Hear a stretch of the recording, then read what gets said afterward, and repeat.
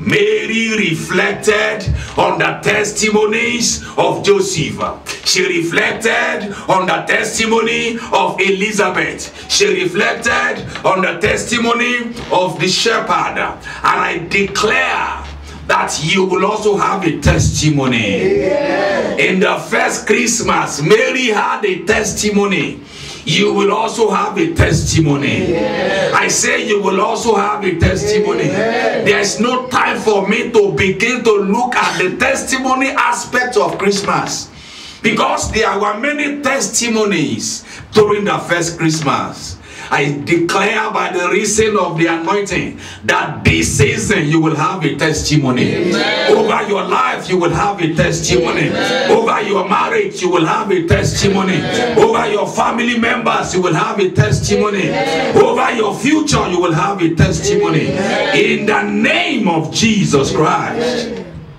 The last but not the least, because we have other things to do today, Mary reflected on the fulfillment of God's promises. Mary reflected on the fulfillment of God's promises. Brethren, you would imagine it happened to Mary as the angel declared it. Just as the angel of the Lord declared, everything that the angel said will happen to Mary and how it would happen, it eventually happened that way.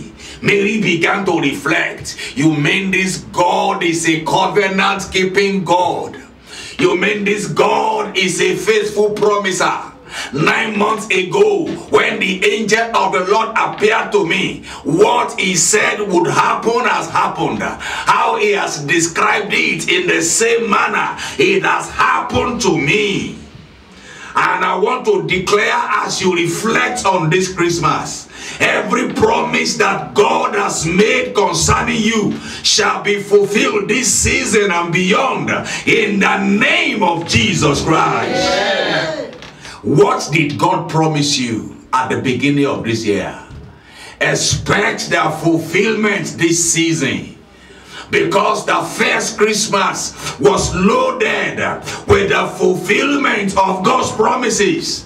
And those promises that God has made through his word, those promises that God has declared through his servant on the pulpit, those promises that God has made even to you through your dreams, those ones that he has made through the visions, those ones that he had confirmed through other brethren around you, I pray that those promises shall be fulfilled in the name of Jesus Christ, because the first Christmas was loaded with fulfillment of promises.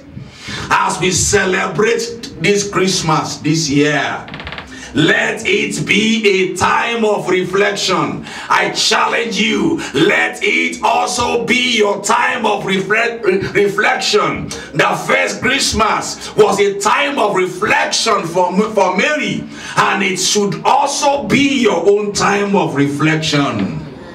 This is the time for you to think about the sacrificial love of God. This is the time for you to think about the promises of God.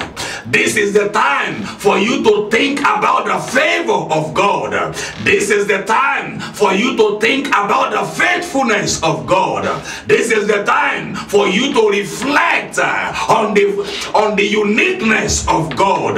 This is the time for you to think very carefully about the salvation plan of God. How God the Father planned the work of salvation. How God the Son came and executed the work of salvation. And how God the Holy Spirit has continued to sustain the work of salvation in you. This is the time to think about the kingdom of God. This is the time to think about the preciousness of humans before God.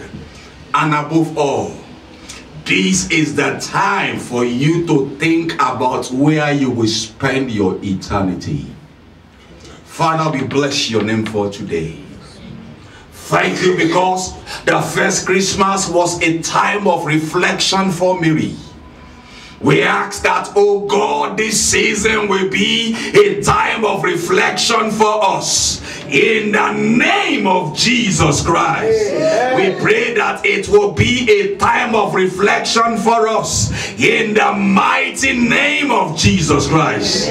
Thank you, Heavenly Father. Blessed be the name of the Lord.